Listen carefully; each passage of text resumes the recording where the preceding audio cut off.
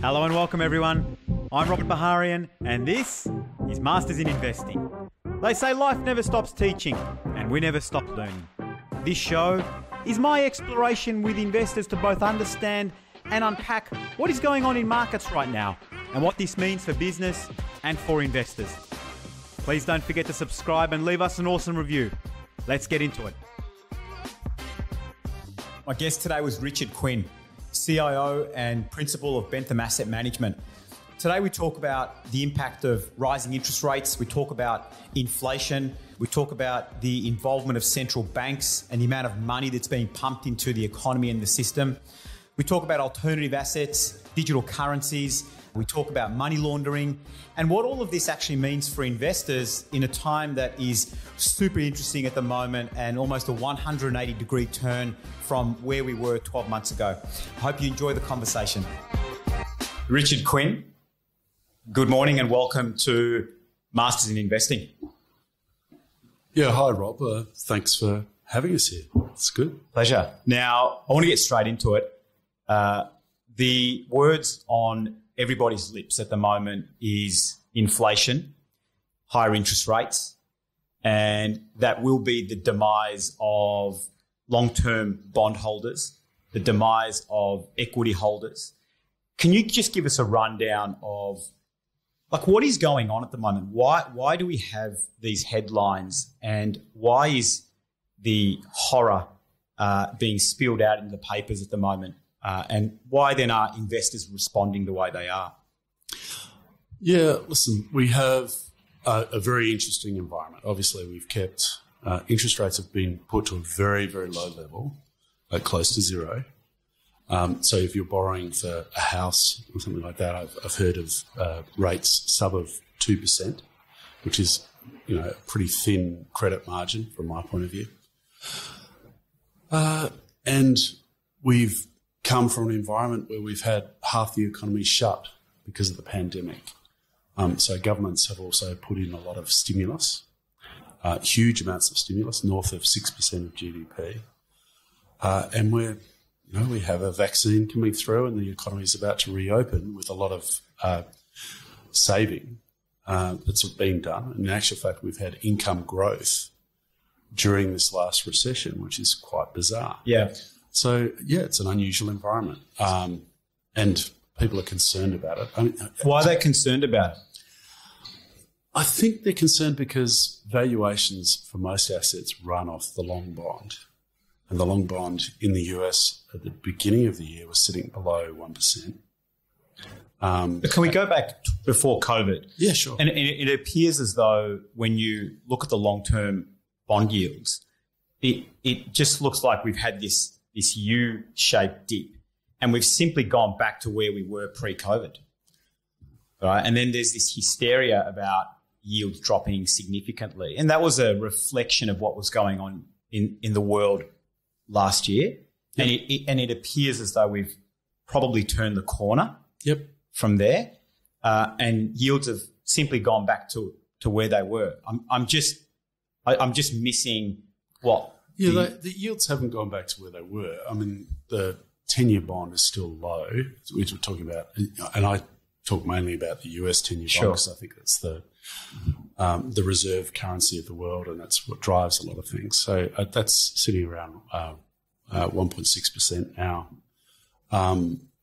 Before this, I think it would have been north of 2. But we've had this long period of a structural change in inflation. You've had disinflation, and you haven't had that much deflation. Like we had a small period of that post 2008, and the short end is still very low. Like it's the short end is are we 25 basis point? We're 1% on the cash rate. I mean, the real issue is that makes cash almost an uninvestable asset. Because you're, inflation's still running. Listen, what's it running? 1.6% or something. But hasn't that always been the issue where cash has largely been for the last few years almost an uninvestable asset? Yeah, I think so. But it's also, it preserves an option to invest in something else, right? And I suppose that's why we have cash as an asset. But again, the main reason we've got cash very low is because central banks have worked on monetary policy to keep rates low, which is supposed to encourage people to move cash into active investments. Yeah. And I think we're going to see a lot of that. You know, like we're going into an environment where we're seeing a GDP number globally that's probably north of 6%. Now, everyone says it's off a low base. Well, yeah, it's not that low a base. And then we have an inflation pulse that will probably be north of 3%. And we've got a 10-year bond rate sitting at currently 1.6, but it was 1% at the beginning of the year. And so what does that then mean? If you've got interest rates going up, you've got strong GDP numbers, you've got inflation numbers, what does all of that mean for the world and for people who are investing their money? Yeah, well, I suppose the real thing when we're investing money is we're trying to protect the real value of that. Sure. So you keep the purchasing power of the money. If you're investing in an asset that's giving you a return less than inflation, you're obviously going backwards. Sure. And so, the starting point for most investors is to cover the inflation risk to keep the real purchasing power of money. And hopefully, and most people have a target of inflation plus, most people have a return target of inflation plus 3 as a total return. And it's going to be harder to achieve with the base rates where they are. But the base rates are used to price lots of assets, not just bonds. They're used to price equities. They use, if you look at long infrastructure assets and just, pricing the discounted cash flows for a lot of equities, they use the low discount rate. And is that why we're seeing a lot of these growth stocks get hammered over the last couple of weeks just because of, PE valuations on some of those stocks? Yeah, listen, the reality is if you've got an asset that's got an effectively a 10-year duration, I'd say equities may even have a longer duration than that. A 1% raise in that gives you a 10% loss. So as you get increases in interest rates, it should knock on. It depends what the growth rate, the underlying growth rate is post this. I do think growth is going to be strong. I think activity is going to be strong post this. And so if that is the case, why are interest rate rises bad? Yeah, that's a good point. By definition, I think having a positive yield curve, which means the low rate is low and the longer rate is higher, is positive. It shows that an economy is likely to be growing. So I don't think over time, right? Yeah, I don't think that is a bad thing.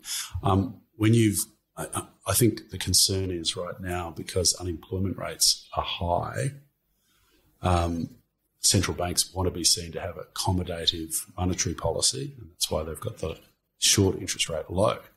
Now, longer term, I think this will be quite a quick recovery, partly because the whole economy is an economic recovery. Yeah, I think half the economy is functioning really well and doing quite well. A lot of the online-based things have done exceptionally well, and then you've got another part of the service economy that's been shut.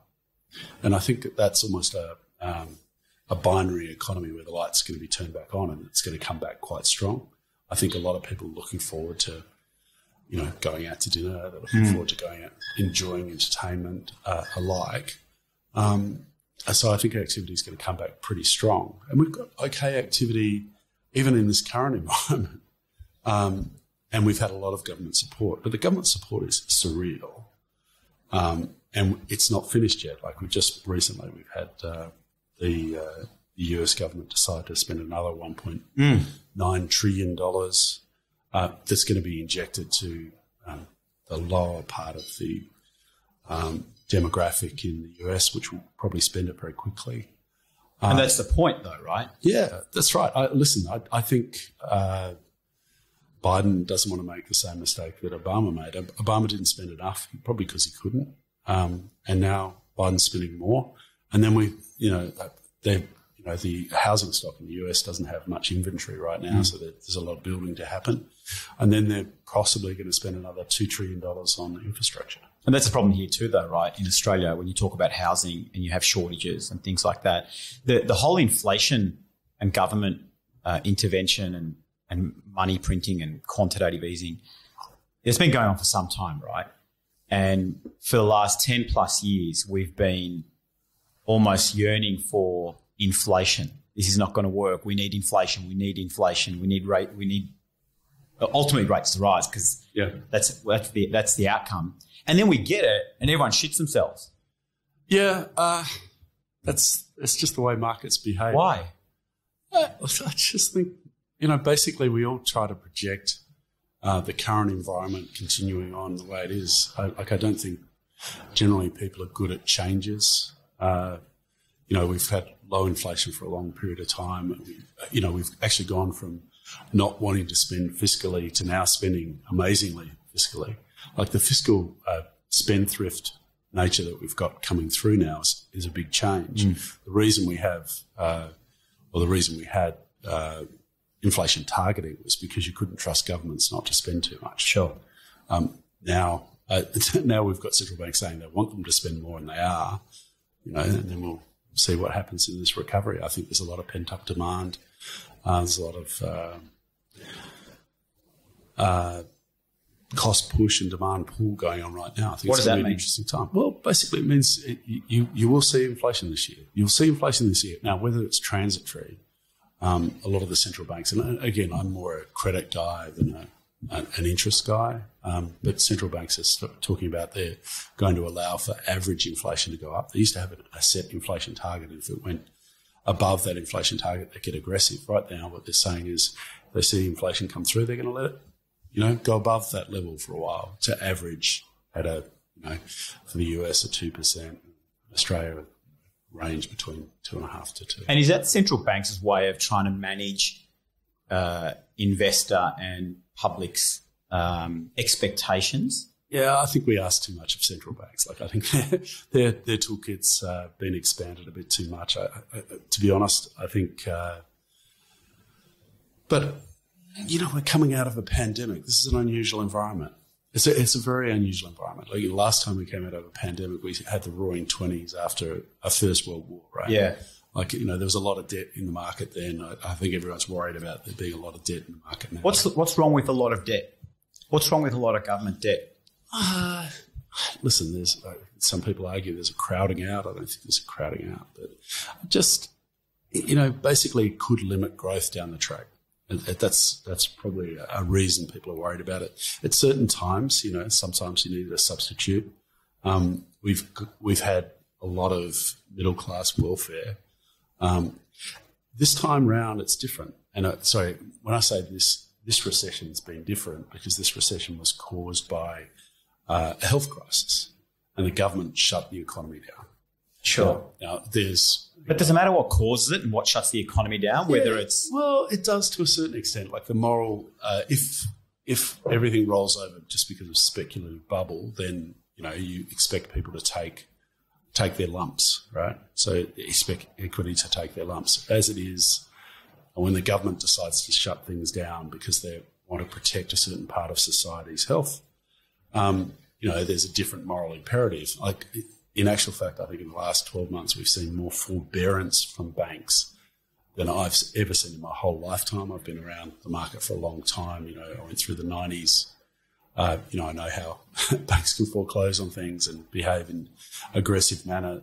Last year was not aggressive. It has not been aggressive to date. And who was that really initiated by? Was that off their own bat? Was that the regulators got involved, without a doubt, and I think they, should be complimented for that. Who should be complimented, the government or the banks? I think the regulators. Listen, the banks. Listen, I still remember what my father used to say about the banks. He used to say, banks, someone that wants to lend you an umbrella when it's not raining. Yes, that's. Listen, they'll be as aggressive as they can be. In Australia, we've got an oligopoly of banks. That means they can behave in ways that maybe they wouldn't be able to behave in other. You mentioned speculation before. Do you think that do you think investors are playing a speculative game? Maybe some parts of the market. Yeah, it's always.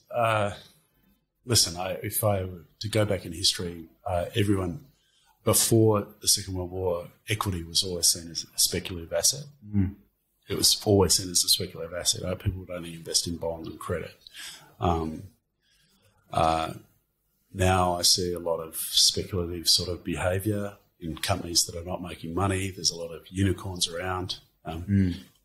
Unicorns aren't supposed to exist, right? So yeah, I think there is some speculation around.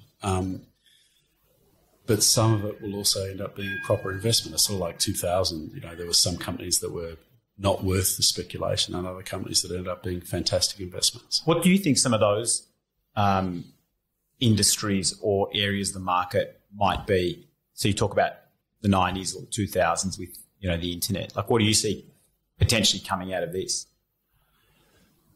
The companies that I think aren't going to do so well.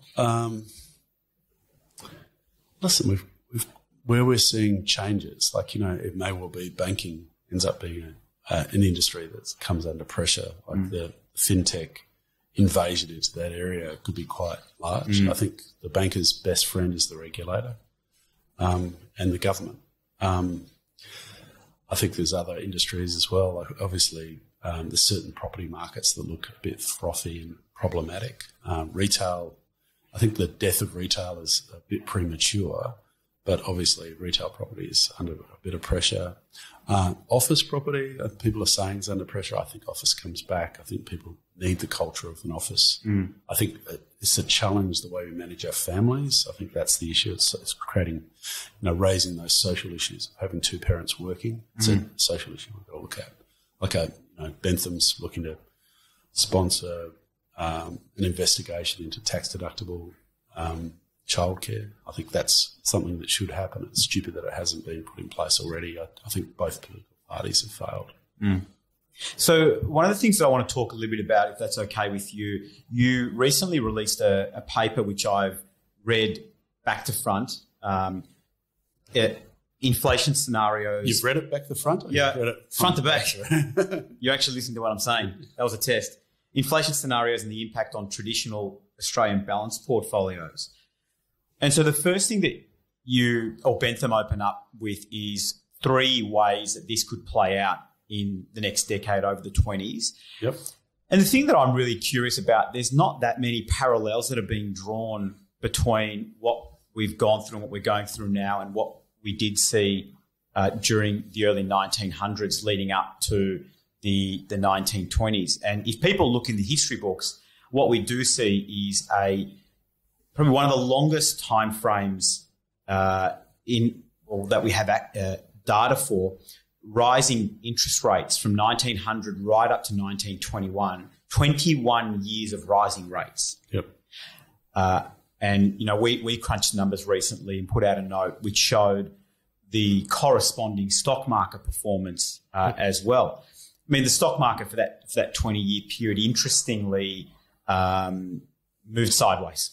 Yep. Periods of big ups, periods of big downs. Yep. But then what happened, as we all know from during the Roaring 20s, I'm curious before we get into sort of how you see things playing out over the course of the next 5 or 10 years. Do you see strong parallels between the 1920s and the Roaring 20s and potentially the Roaring 20s of the 2000s? Yeah, it's funny actually. Well, because pent up demand, lockdown, it's like I agree. Listen, you came out of the Spanish flu period. You had a lot of debt post the First World War. That's right. Yeah, there's similarities. There's no doubt, but it's also different, right? And the other big thing of the Roaring 20s was technology changing. Yeah, that's right. There was a lot. Radio was a big thing. Yeah. To be honest, pneumatic tyres were a big thing.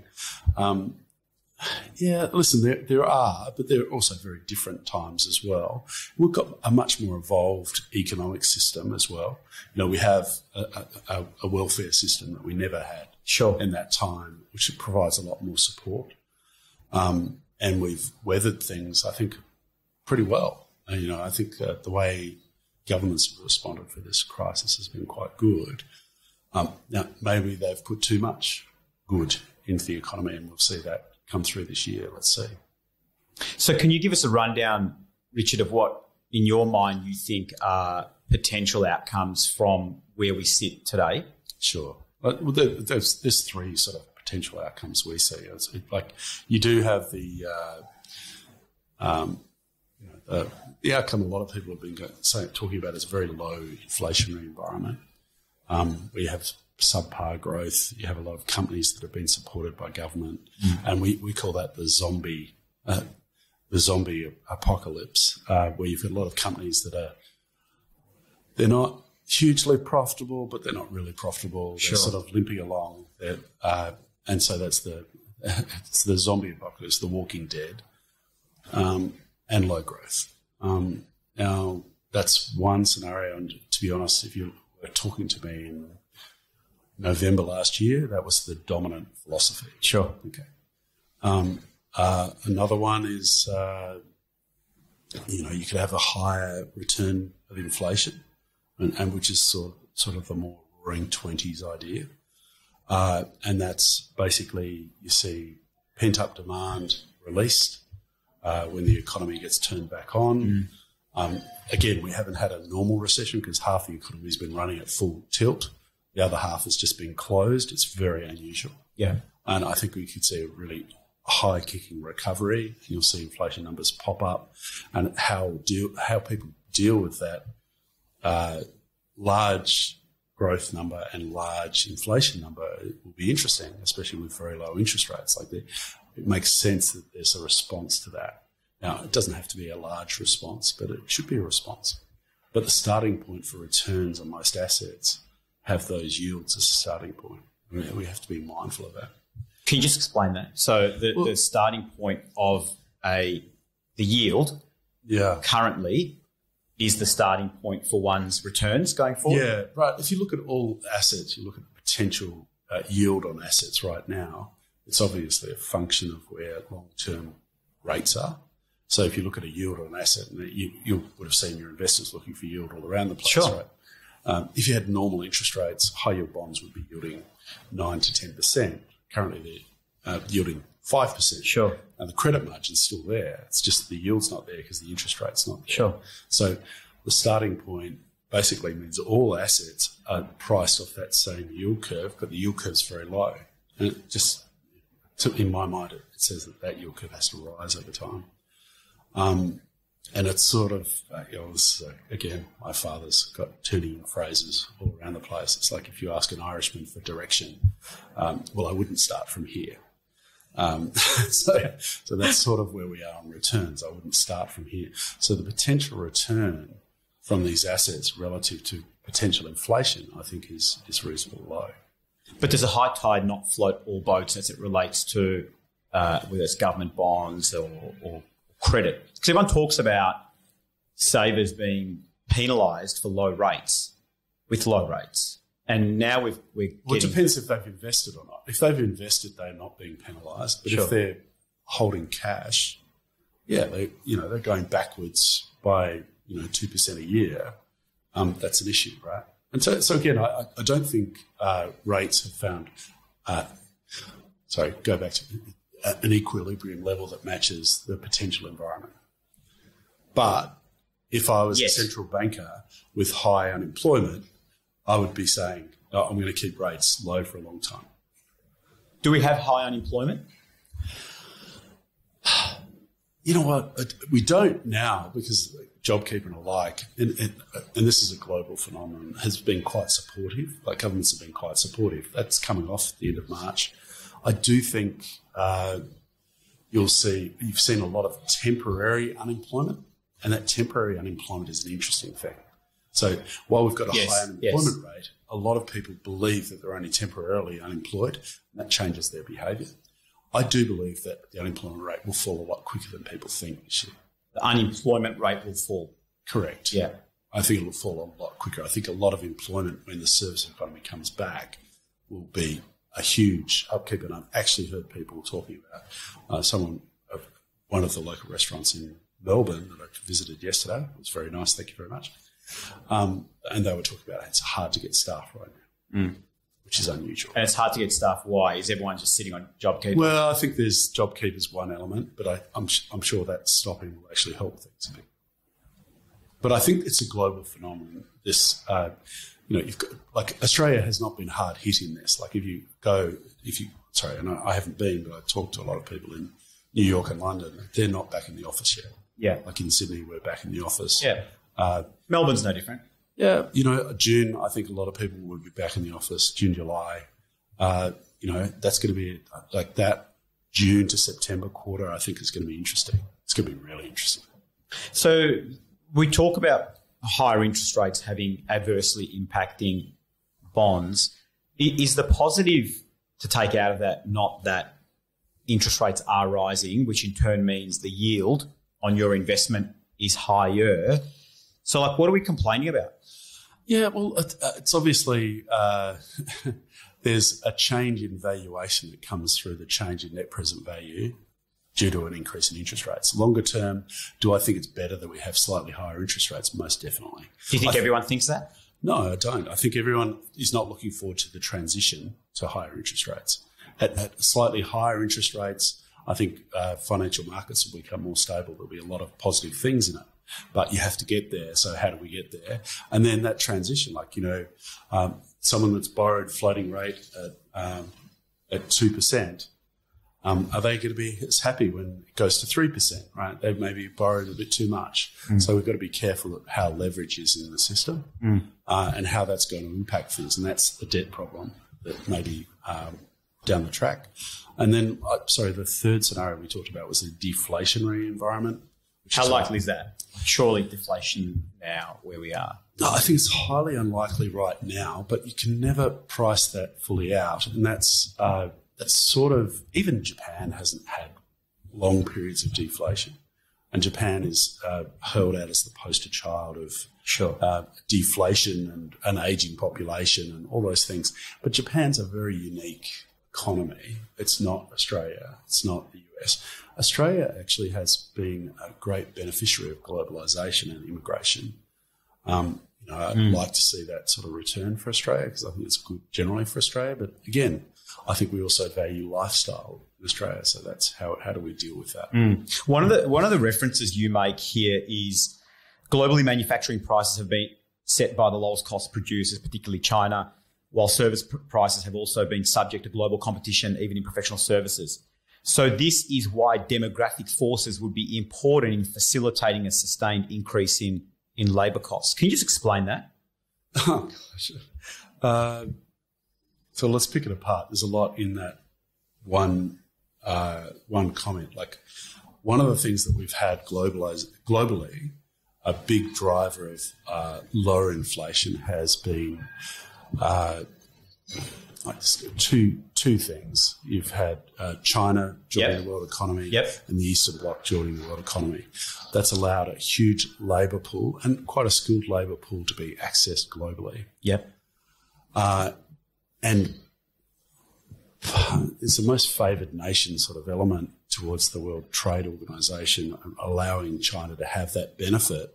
China's no longer a developing nation. I think it's a developed nation. So I think some of those benefits that they've had maybe disappear. And then how that supply chain's been worked. Like, you're not going to see the same supply chain that you saw prior to this. There's been a lot of disruptions in supply chains. Sure. And in actual fact, we're seeing, you can see it in a lot of different markets where you're having trouble. Like Tesla, even though Tesla's share price has been going ballistic, they had to stop production in their cars because they didn't have enough chips. That's a supply interruption. Sure. So there's going to be different supply chains created. And one of the things that we saw with this crisis, this pandemic, is we saw dependencies on external supply chains are not good enough. That's right. You get an interruption, and then do you have supply? I think there is a change in the supply chain. Services, though, tend to be more domestically based, but you have had internationalisation of them as well. One of the things that I think some people may underestimate is as we become more used to doing digital commerce, maybe you can do more services internationally. I'm not sure if that's the case. But is that inflationary or deflationary? Well, the internationalisation has been deflationary. Yeah. But I think it's in reverse right now. Why? Why is it in reverse? Basically, it's supply chain interruptions. There's a lot of politics around it as well. Like if you're actually outsourcing a lot of the middle management jobs overseas and actual professional jobs. I did some soundproofing in our office. The acoustic engineers were based in Portugal. It says something. And that's a good example.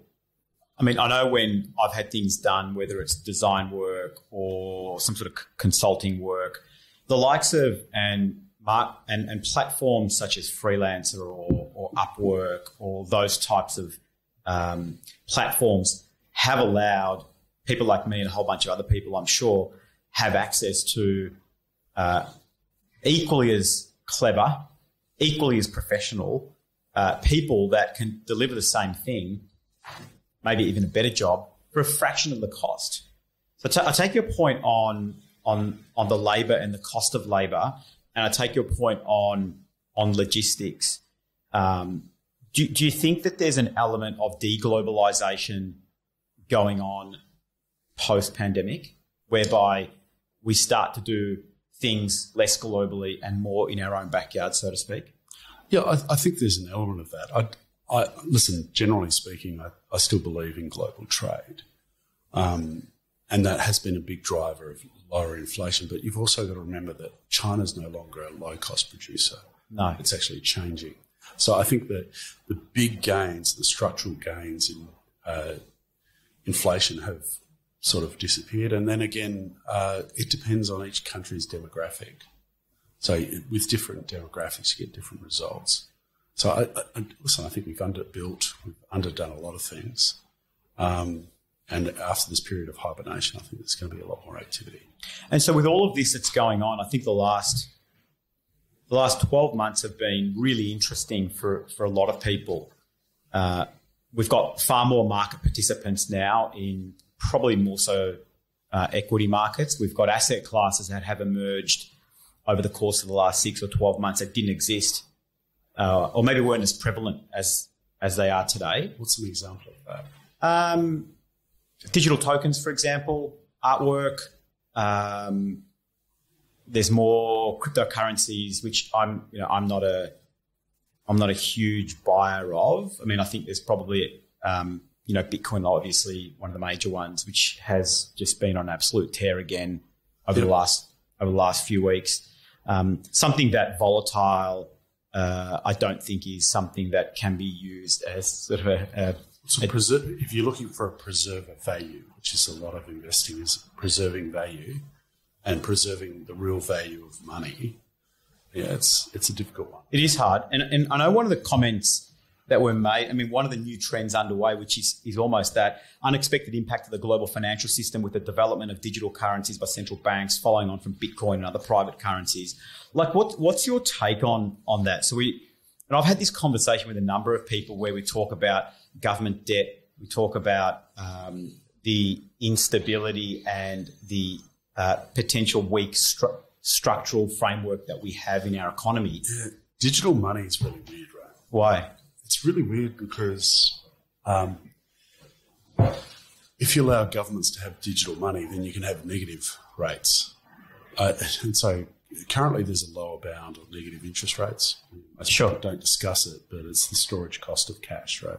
So what does that mean? Well, basically, if the government is going to set interest rates at a negative level, you can store cash.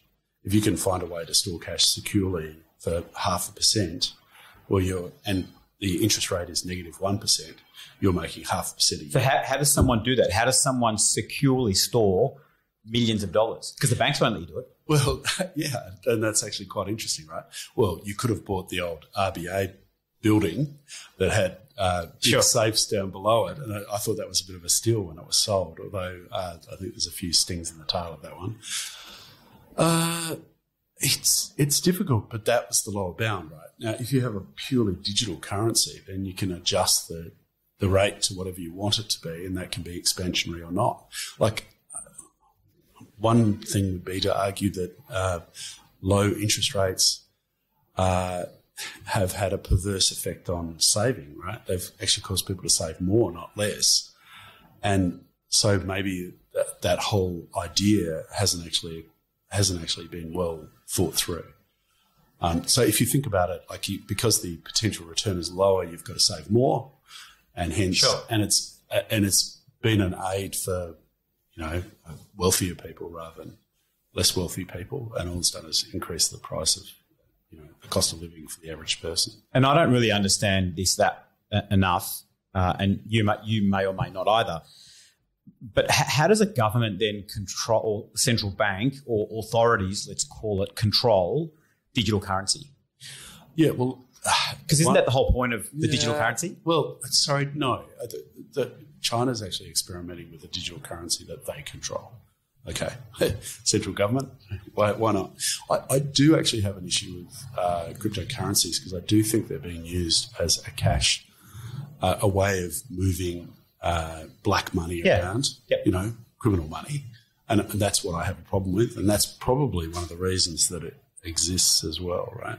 So it allows people to move money quickly, anonymously, in a way that's really what you don't want if you do any money laundering. I'm surprised it's not a bigger centre of focus for a lot of central banks, to be honest. Are you saying that there's no money laundering currently with our cash system? Come on. No, I'm saying that there should be no money laundering with our cash system. We have, you remember the CBA incident with the ATMs that had a software glitch, which meant they could receive a lot of thousands and thousands and thousands of dollars just through an ATM just being fed. And then, of course, we have some more recent events with some gambling companies that have been accepting large bags of cash. But let's put money laundering aside, right? Like, forget what type of system we have. I don't think it's just there. Like, I think, you see money laundering through the tax system where you see, a lot of developments being run by people laundering drug money, right? So you just do a lot of, do renovations on houses, it becomes a tax-free gain. And if you pay your Sparky in cash, that's the way. Sounds like you know a bit about this, Richard. No, I think about it. I don't. It's like running cash in my world. Like what I've always learned, and from a father in small business, is never get in trouble with the tax office because they've got very long memories. Yeah. So just pay your tax and be happy. But let's assume there will and there will always be some form of money laundering, whether it's cash system or digital currency. It's a friction in an economy. Put that aside. Yep. Let's talk about digital currency as an alternative asset, as a store of value. How do authorities, so you talk about China experimenting with that, how is that any different to China printing their own money, like physical or digital? I struggle. I don't understand the difference. Yeah, I suppose the thing with a digital currency is you can change. If you have printed money, it's hard to take. It's hard to take $10 out of that $100. Right. And what does that mean? Well, that means you've got the physical money in your hand, right? If it's digital, like they can actually decrease the cost, the value of that money by decreasing the holding cost of holding it and doing it. Because anything. You don't physically have to hold it anyway. Physically hold it. No. Right. But isn't the whole point to try and have some sort of digital currency that authorities and central banks don't control? Like isn't No, that was the original reason of Bitcoin and alike, but that was actually to avoid the system, not to run the system. Yeah. There's two different things here. Like, so you have one that's anti the system and one that's for the system. Listen, it's not one of those things. I feel there's a lot of thought that still needs to go into this. I think payment systems are going to be very interesting going forward. I think payment systems are very interesting. There's no reason why we can't have real payment systems. I have friends working in that area. I and fintech we're looking at quite seriously. But we're a credit manager. We're looking at how businesses can be sustainable. Again, we like to see equity investments because it becomes the cushion for us. Sure. But yeah, there's a lot of change happening, and there is an evolution of different things happening. I think maybe sometimes things don't go as quick as you think. Who do you bet on in this current environment? Like from our point of view, like we would just want to get paid our coupons.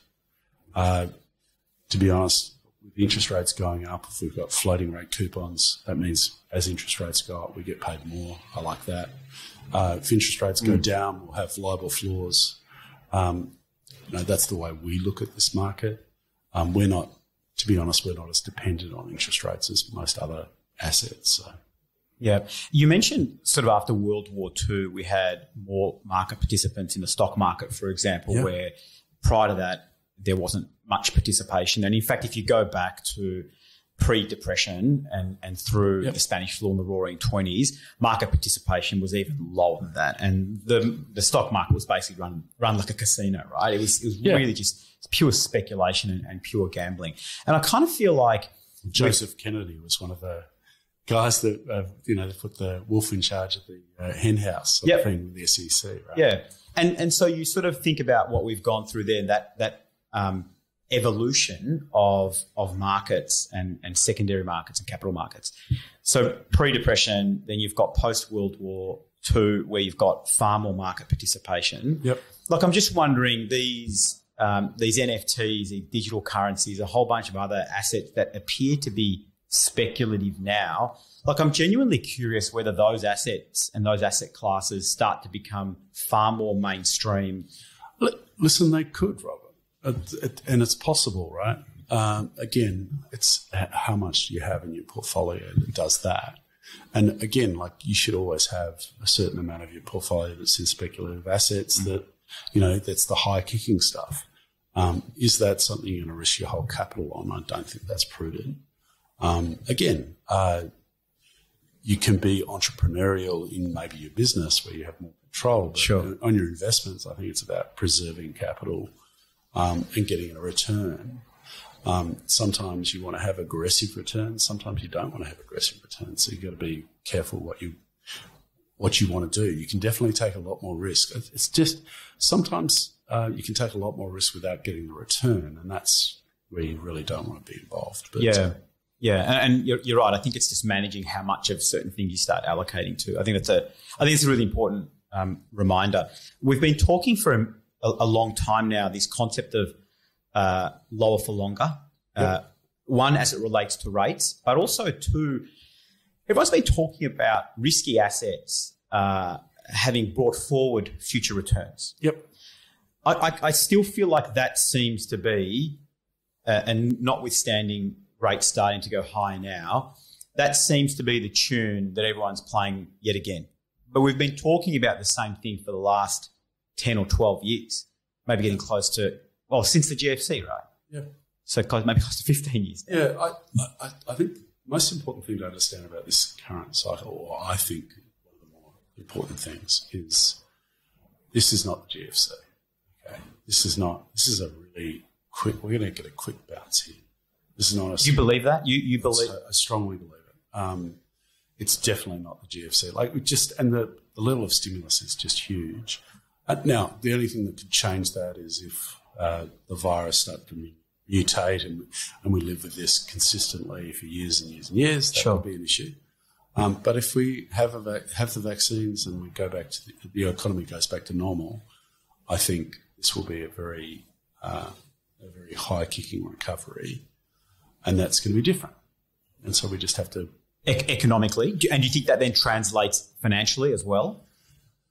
Yeah, I do. And then how much is fully priced and what's not fully priced? There's been a lot of debt issued by companies to bridge over this period, to get through the pandemic period. A lot of that debt needs to be paid back. It wasn't borrowed at particularly high rates, So it's possible that it gets repaid. A lot of companies will come back. There are a lot of companies that aren't going to make it back. And are they the zombie companies that you refer to? Like, are they the ones that aren't going to be able to pay these debts back? No, zombies pay debt. They just don't pay equity. Okay, so equity is not good in that situation. I don't think we're going into the zombie environment, and I don't think we're going into the deflationary environment. I think it's more roaring 20s right now. But again, like, it's a cute phrase because it's the 20s. Sure. It's the 20s. It's cute, right? It will be different to that. And we've got a much more evolved economy and, maybe an older population as well. I think China's much more important as part of the economy globally. And, it'll be curious to see how we develop out of this. You see where iron ore prices are, there's demand coming through. I think probably... But isn't that just cyclical? Yeah, it is. It is. But cyclical is, it's another way of saying a business cycle, right? So, we don't have enough of something. We need to... And if infrastructure continues... So if we get an infrastructure spend continuing, that's going to be around for a little while. Again, I think oil's probably a little bit low right now. It could go up quite considerably. It could be in the 80s and 90s by the end of the year because activity is going to turn back on. We're going to see people travelling again. So it's and if you ask anyone, are you looking forward to travelling next? When you can get overseas, will you go overseas? Like I actually think it's pretty interesting. Do you think we could have a situation where economically you talk about having a boom economy, do you think we could ever be in a situation where then subsequently businesses are not doing well, so our investments and our portfolios and stock markets are not doing well, notwithstanding if we are genuinely of the belief that our economy is going to boom from here? Yeah, it's curious, isn't it, Rob? Like if we have growth 1% higher and interest rates 1% higher, it's actually not much of a change, right? It all stays the same, right? If we have growth 2% higher and interest rates, 1.5% higher, we're doing better relatively. So yeah, it's possible that you could get both. I do think we're going to have a very strong growth number this year. The print's going to be large. Now, how transitionary it is, well, let's see. Growth. You've got a bit of this paying back debt, and we've got to see normalisation of rates. But normalisation of rates will mean, is it going to be 5%? I don't think it's going to be 5%. Like maybe 3%. But it might be in the years ahead, and everyone sort of starts to talk about. But that's okay, right? If the growth numbers are coming through, we'll deal with that, right? And we'll deal with that. But some assets will have to be repriced. Like if you've got a really long. So an example is, say, a 30-year asset, an infrastructure asset, is being priced on a discount rate. Maybe it's got a 2.5 handle plus a risk premium of 2. That's 4.5. If that risk rate goes up by 2%, it's 20-year duration. So that's a 40% loss. Okay. It's a long duration asset. You've got to be aware of this stuff. It's just the maths of investing. I think we tend to extrapolate the current situation too much sometimes. And, we're going to go through a changing environment. Now, it's going to be hard for central banks to start raising interest rates. Yeah. But when they start raising interest rates, it'll be because growth will be strong. Yeah, I totally agree. And you know what? You'll probably be saying it's not a bad idea. And you know what? Maybe I've had some good returns and I want to put some money in cash now, and cash will be at a higher rate. So we'll survive it, but the transitionary time is always problematic. You made a comment before about extrapolating what's happened into the future, and if you look back all the way back, even the late 1800s, you look at data. These things take a while to unfold. It's not like they happen in a matter of 3 or 4 or 6 months. These things take years. In which case, the economy and the market starts to adapt. Investors start to have a new normal and understand what the base case scenario is. And I just feel like everyone's sort of getting too hyped up about something that is probably going to take a lot longer than what most of us think. Am I on the wrong page there? I don't think the market's sold off that much, to be honest. I don't think the market has. But if you read the papers, if you hear the headlines, like the papers and the headlines, like the papers want to sell papers. They don't have as many journalists. So do they have the attention span of a goldfish? Yes, they do. I don't think reading the newspapers is a way to invest. You've got to have some more discipline around it. Everyone's going to get upset. Like, I think it's surprised. I think I'd be more surprised if people weren't talking about interest rates going up from where they are now. Like, it is surreal where we are. Like, if a lot of your older investors would have, bought their first house with a 10% interest rate, right? And glory to them. They really had courage to do that. But that's when inflation was high, so they could do it. I just think we're not at an equilibrium for interest rates right now. Where is that equilibrium? Where does it end? That's an interesting point. Like, I think it's higher than we are now. Is that going to be hard for people to adapt to and transition to? Yeah, maybe it is. Depends how much debt they've got on their balance sheet. I think we've got other issues to deal with. We've got intergenerational wealth issues to deal with. Yeah, that's a whole topic on its own. Oh, man. Yeah. It's just huge. And again, we've got wealthy older people, very poor younger people, and it's hard to buy a house. Like, maybe interest rates going up is not such a bad thing for housing prices because it brings housing prices down. Having said that, we've been talking about lower housing prices for how many years now?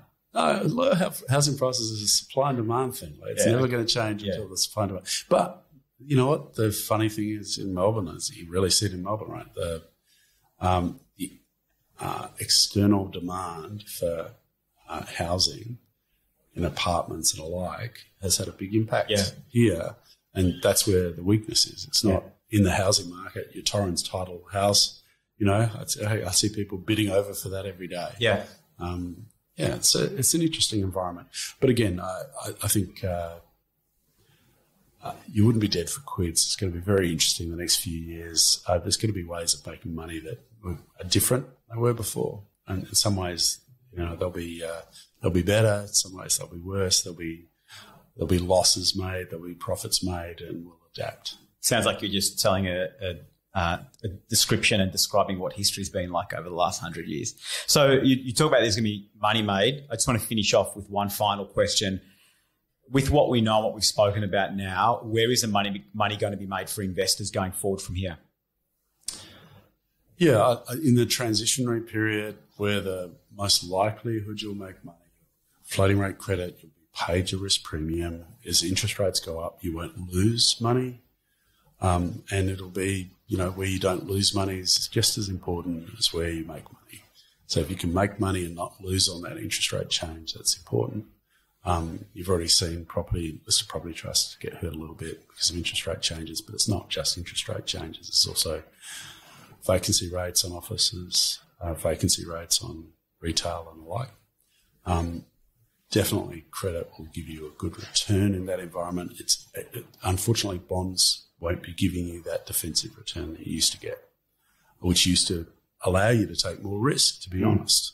You think about it, that's, the paper that we were talking about was all about why did that work? Why did that work so well? Like, if you look at it, the 40-60 portfolio split of bonds and equities has been the biggest free kick. Like, the structural change down in interest rates has been enormously beneficial for people. It's allowed them to stay fully invested in equities and do well.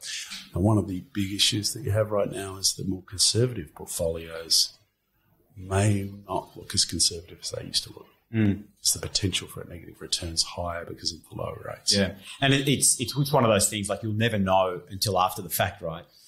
You never do. So you never do, and that's why you have to start working on it. And look, I'm very happy that we're active investors and we move our portfolio accordingly. We think it's worked well for us in the last 12 months.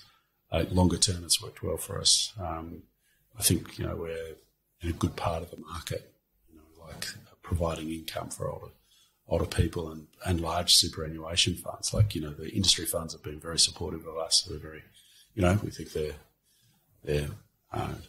not only are they intelligent, they're also very good-looking people.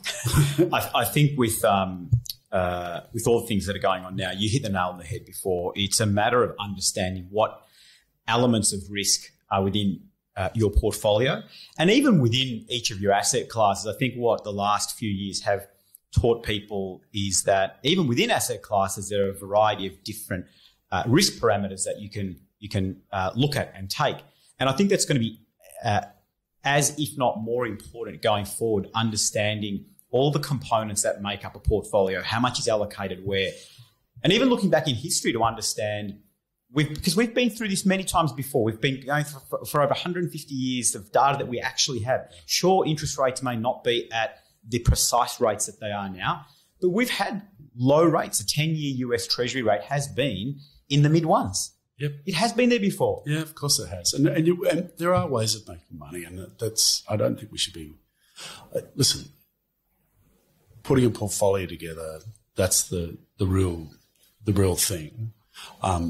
A lot of people will find they have too much exposure to one asset. Yeah. A portfolio effect is really useful because it's less correlated returns that make sense, because that creates a more efficient portfolio over time. But let's see how we go. It's going to be an interesting time. Yeah. That's the Chinese curse. Let's see how we go in this next period. And, I'm looking forward to the economy opening up. In Sydney, we've been better off than most people around the world. I talked to a lot of people in New York and London. I've talked to people that have had whole families that have caught COVID and survived it. Hasn't been pleasant. And a lot of people that haven't been back to work for 12 months. In offices in New York that just, those office spaces just been vacant for 12 months. Now, they're pretty keen to get back to work. Yeah. Well, there's never a dull moment in markets, as much as we try and make it out to be that, markets are something that whereby you have dull moments and all the stars are constantly aligning, which is not the case. Richard Quin, I appreciate your time today. Thanks for joining me. Rob, it was a pleasure. And, thank you for your time. And all the best to your investors going forward. And again, thinking about things, there's never a problem in doing that. Thanks, Richard. Cheers, mate.